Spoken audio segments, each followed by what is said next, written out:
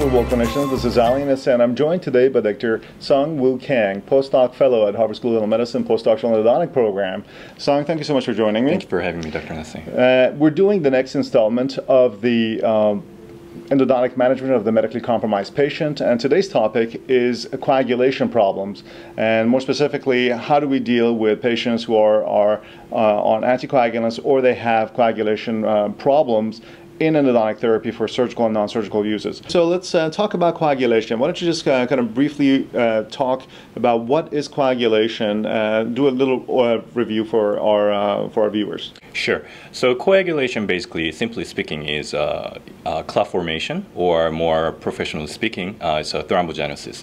So basically, the oversimplified sequence, as you can see on the slide, is once a vessel injury occurs either through external or internal trauma, the platelets start adhering to the exposed collagen by von Willebrand factors, or VWF.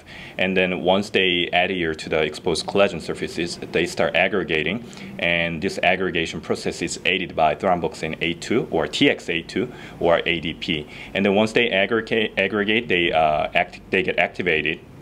And then once they get activated, the platelet plug is formed, and then it's further stabilized by fibrin from fibrinogen through the coagulation cascade. That's true. That basically sums it up as a big picture view. And we're all familiar back in school in the pathology and hematology courses learning about the extrinsic and the intrinsic pathways of coagulation. Can you just very briefly tell us what we need to know on the as a reminder? Sure. So this picture, it's nobody's expecting you to memorize or anything like that, but the important take-home message from this picture is that there are three pathways involved with a coagulation cascade. So basically there's extrinsic pathway, and then there's intrinsic pathway, and then there is a final common pathway where the extrinsic and intrinsic converge onto and combine together to become one. And basically the important thing is you have to know what factors are associated with which pathway. So for example, factor 7 is associated with the extrinsic pathway, factor 12, 10, 9 mainly with intrinsic, and then you can see from the picture that factor 10 is the starting point of the final common pathway.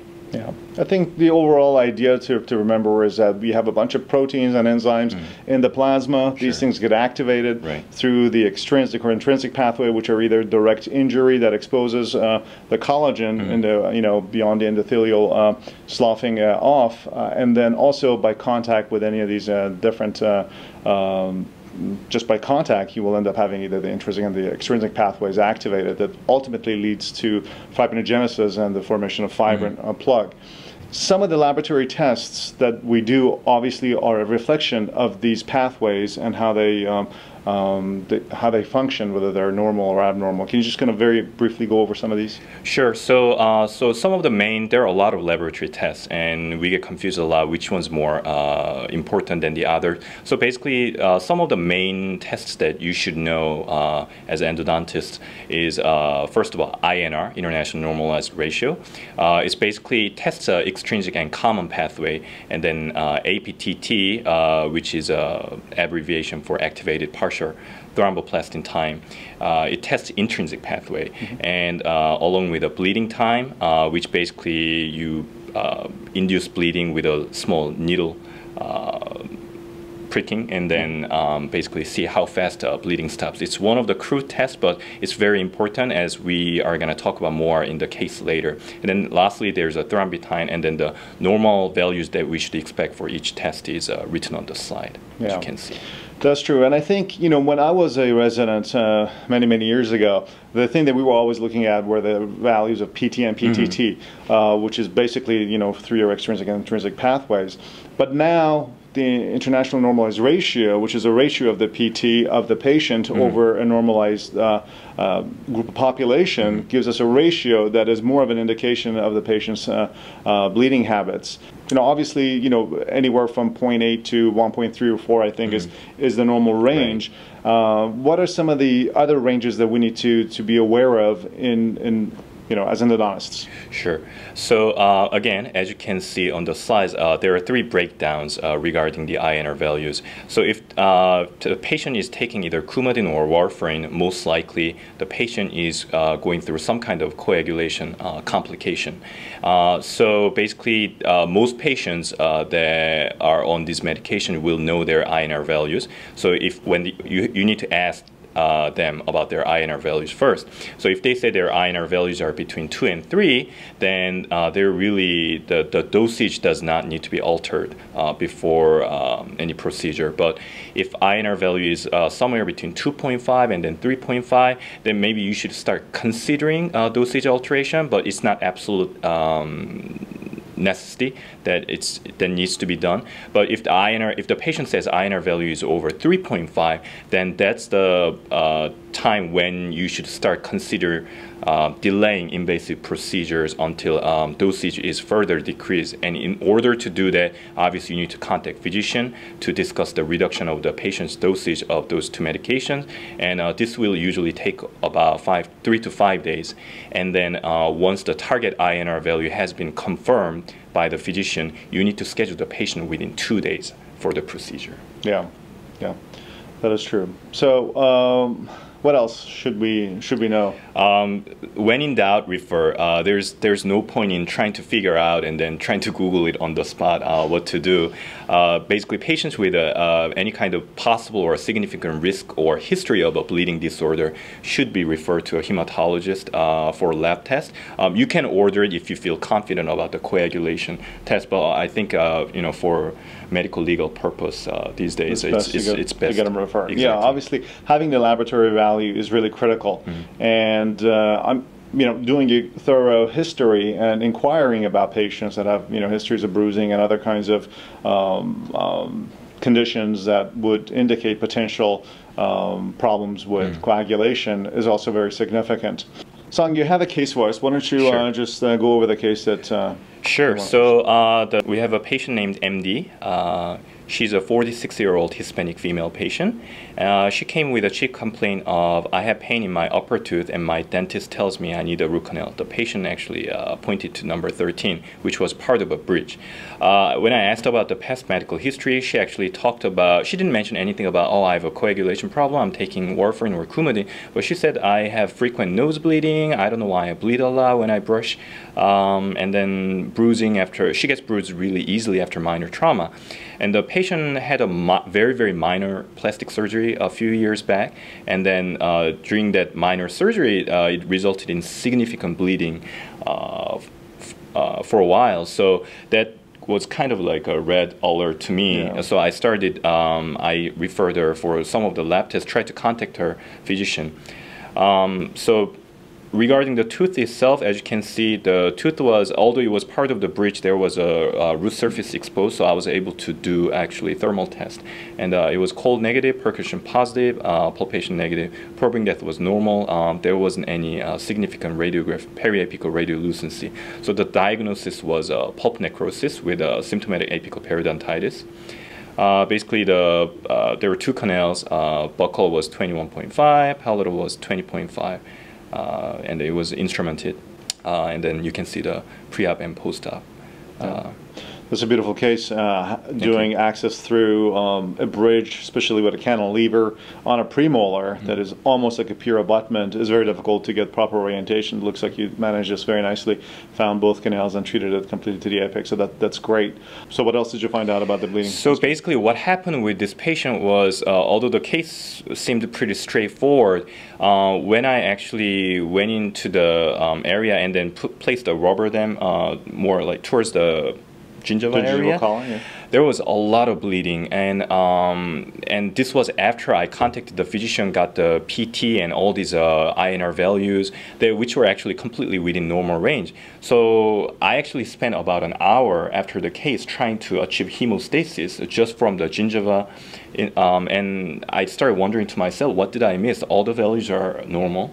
And then I realized that on the paper that the assistant brought, there was a bleeding type bleeding time written on the back page, which was never, which basically we missed. And then the bleeding time, as you probably saw from the previous slide, the normal value should be between 1 to 6 minutes. The bleeding time was 15 minutes. So why is this important? Basically, the patient had von Willebrand's disease, and bleeding time is a great indicator for that. Basically, as you can see on the slide, I'm not going to go into detail, but there are several types associated with it. It's basically inherited disorder of platelet adhesion.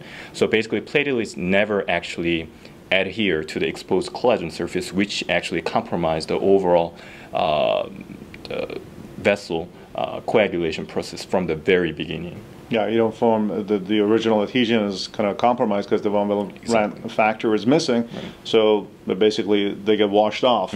They don't stick. Then you don't end up getting the proper fibrinogen and the cascade creating the fibrinogen plug.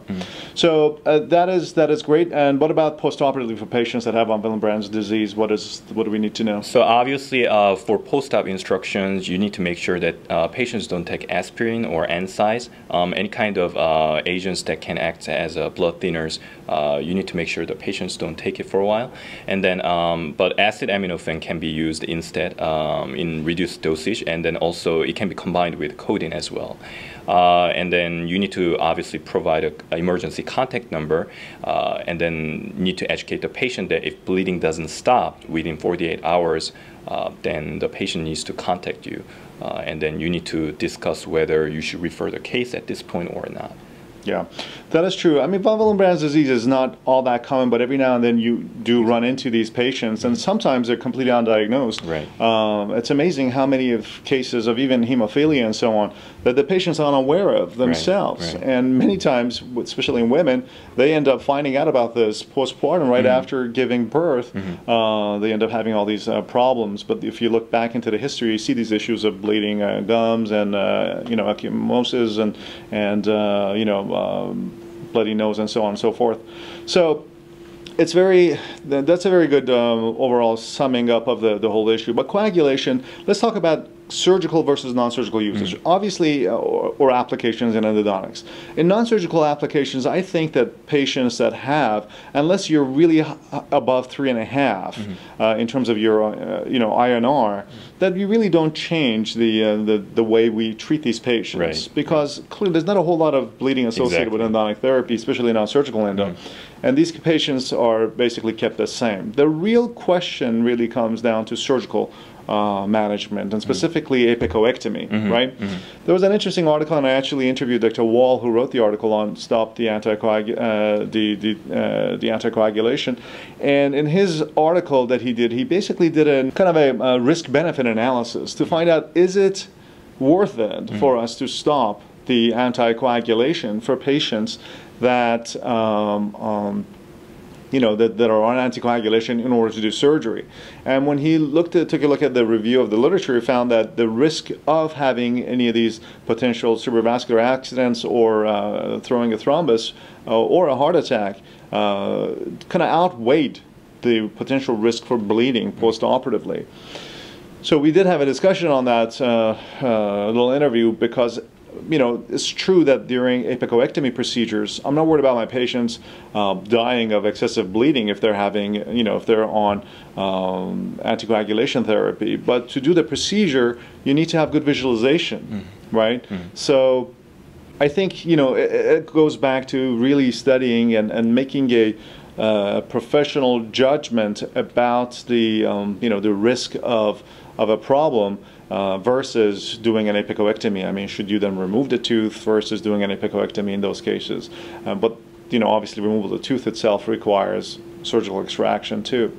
So I think there's a lot of questions to keep in mind. The whole nowadays, as patients are living longer and longer, and anticoagulation therapy is more and more common, I think this is something that all young practitioners, as well as people that have been in practice long, are going to come in contact with very frequently. I mean, it's on a regular basis that I see patients that, in their 60s and so on, that are on anticoagulation therapy because of a recent, history of MI or a cerebrovascular accident or something that has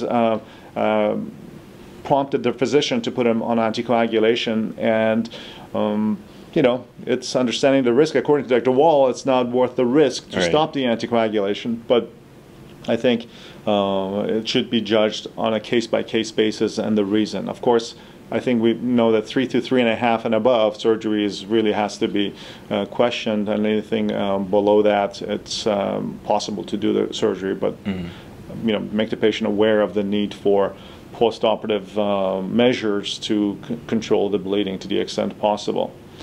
Well, Sang, I think this was helpful, hopefully. If any other questions come up, you can ask us in the Ask the Faculty Questions portion or down in the comments below. Well, I was joined today by Dr. Sang-Woo Kang, a postdoctoral endo fellow at Harvard School of Dental Medicine. Sang, thank you so much for joining me. Thank you for having me, Dr. Ness. And for Real Dendo, I'm Ali Nisse, and we hope you found this information helpful.